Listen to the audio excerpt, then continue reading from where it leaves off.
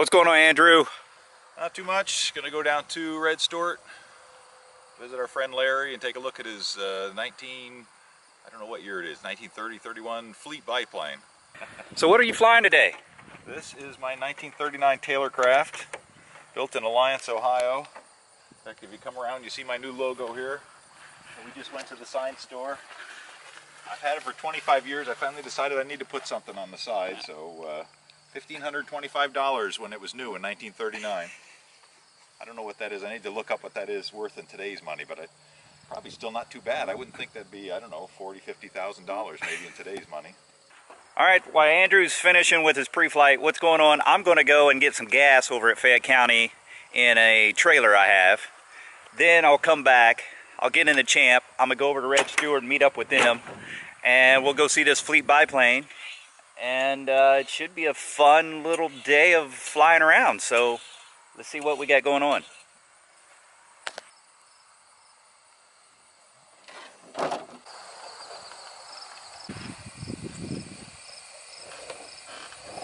All right, I'm all hooked up. I'm gonna head over to Fayette County, and I should be back in about an hour.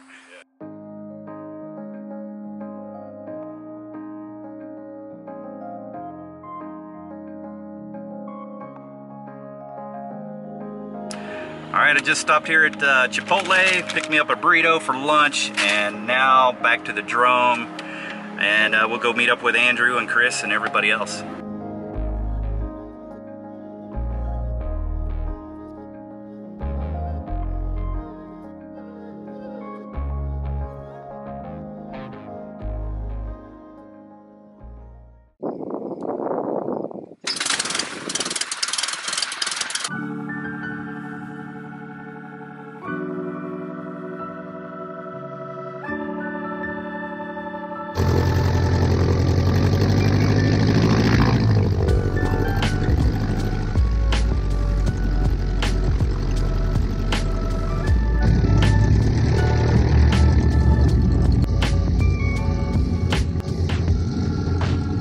I got Jeff in the back. Jeff's my buddy. He lives down the street. And we're going over to Red Stewart. Better stick your tail in the beans and eat it all. Let's see if we can do that. Oh, I'm only a foot away. Darn. I think we can make it 1,584 feet. We'll try it out. So I'll do a quick run up here. I'll do my cigar check, controls, instruments from left to right. We're looking good here with all this stuff. Got a tack, altimeter set. Oil temp's going to come up. Pressure's good. That's good.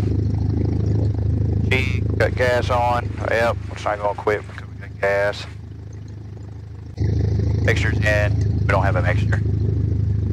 Airplane stuff, your seatbelt on? Yes, sir. All right, trim set. With Jeff and I in here, I'm going to put a little bit of down trim. And then run up. We're going to take it up to about 1,600 RPM. There we go. Check the mags.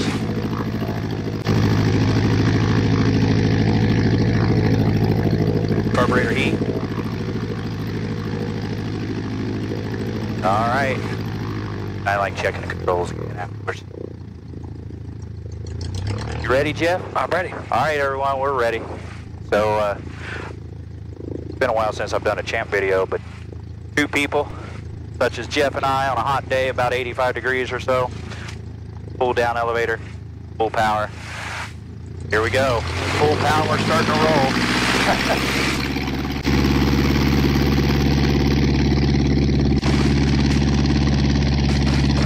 Oh, yeah. The tail's finally up. She's ready to go flying.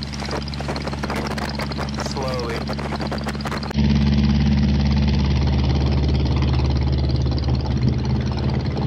Let her just climb out on her own.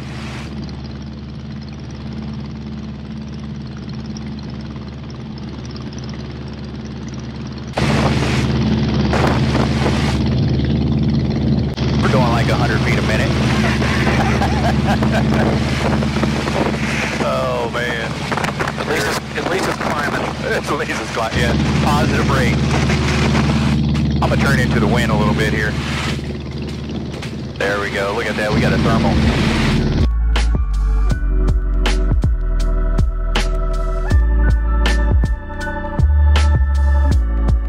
All right, we should start really going pretty fast here now.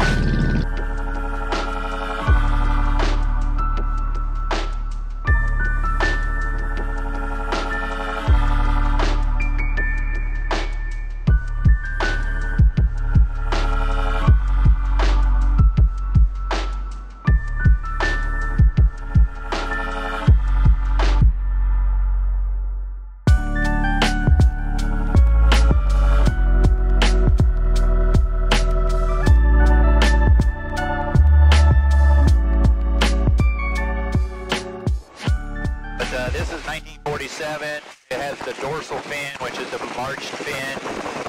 A lot of those aeroncas were made for the higher horsepower, 85 horse and higher. Very basic airplane. It has no electrical system. See that we had to hand prop it. This cruises a little bit faster than a J3. It's got a lot more room in it. A whole lot more room than a J3. You guys can see Caesar Creek Lake right up there in front of us.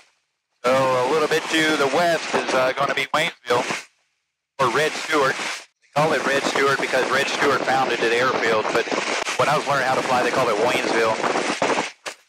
So Red Stewart was alive when I was still, when I was just learning how to fly. He started the flight school in 1946.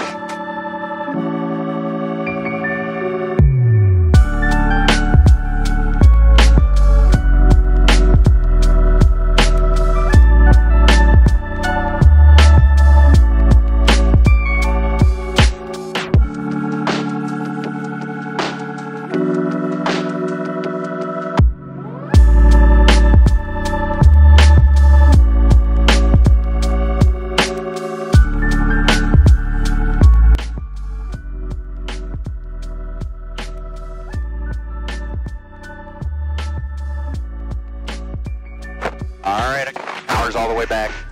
Let me trim it out. Out for 65 miles an hour. Turn it base. Final. Put this in a little side slip here.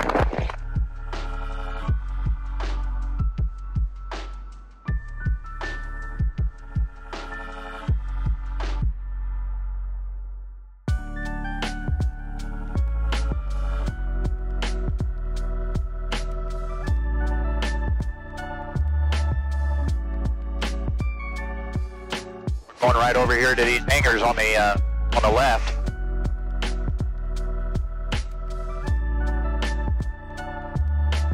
How's that for you, Jeff? That was fine. Did it bring back memories? I think I'll sign you off. Okay.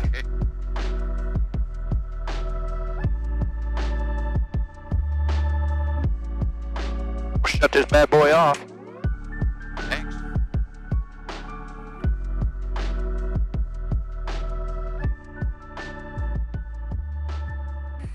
Alright, we just got here to Red Stewart's, and this is my buddy Chris Palmer's place. We just come over here to hang out for a little bit. Jeff came with me. You guys can see here's Andrew's T-Craft, and he has a J3 Cub. And check out that J3 Cub sign up on his hangar there.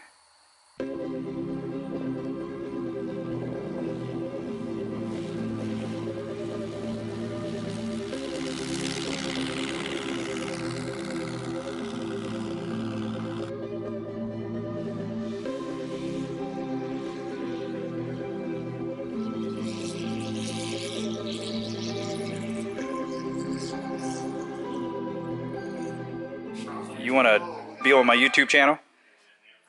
You want to tell us about your vehicles? This was given to Ryan by Jim Hammond. He gave this to Ryan. So what is it? You guys drive this around? Ryan drives it. I can just ride in the back. This is Ryan's broken four-wheeler. He has another four-wheel that runs. Well, not yet. It ran, he broke it again. It ran, he broke it again. Man, I like this. This is cool. It's covered in fabric. Airplane fabric. What kind of engine does it have in it? Three-wheeler. Three-wheeler engine?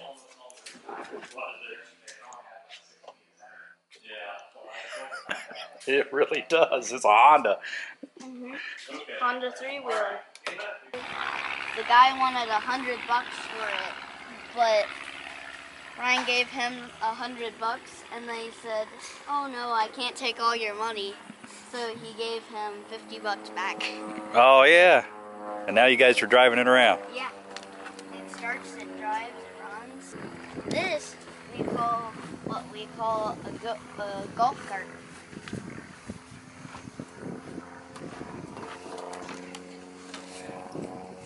You want to hear this thing run? Yeah. Gotta put it in neutral first.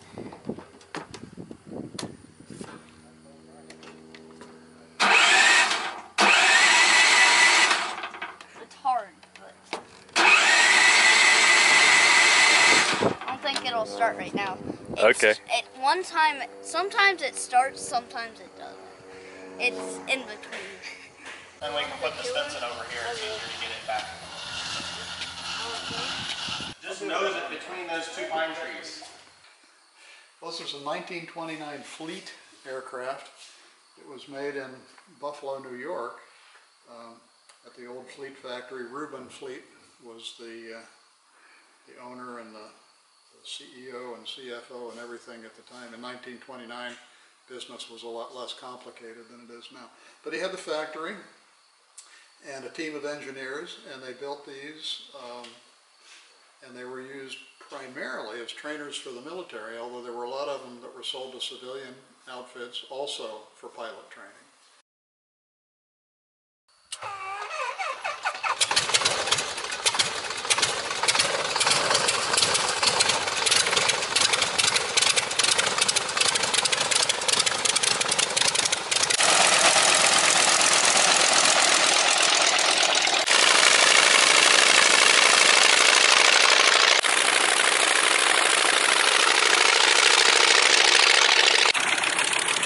Boy, the sound of that Kenner is pretty awesome, isn't it?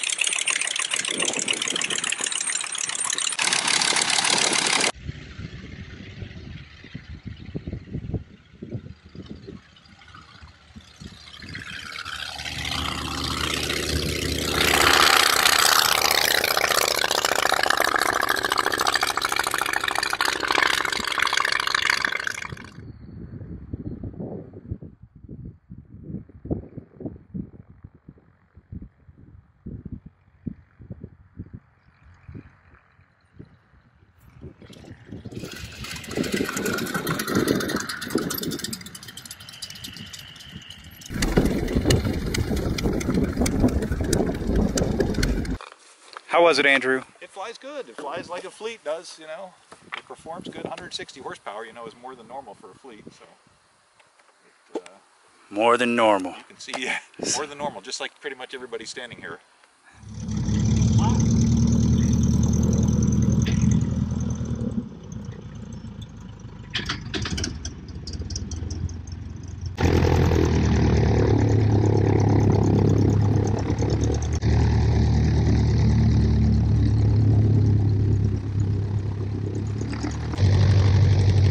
A little crosswind from the right, so I'm going to hold a little right aileron in.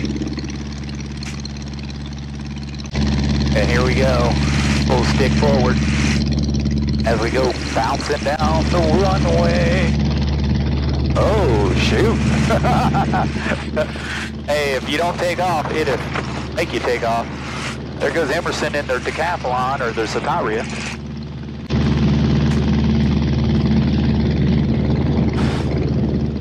Get my crab established. You got crabs again? I got crabs. Hey, there's your champ. There's your champ down there. Why the flying? Yeah. Make some revenue. Make some money. So we just took off out of Red Stewart and we are heading towards Jamestown, Ohio. Jeff's going to do the flying and I'm going to try to shoot some air-to-air with Jesse. We're just going to do some straight and level stuff. Pretty simple. He's coming up behind us now. Yeah. So I'm going to open up this window here.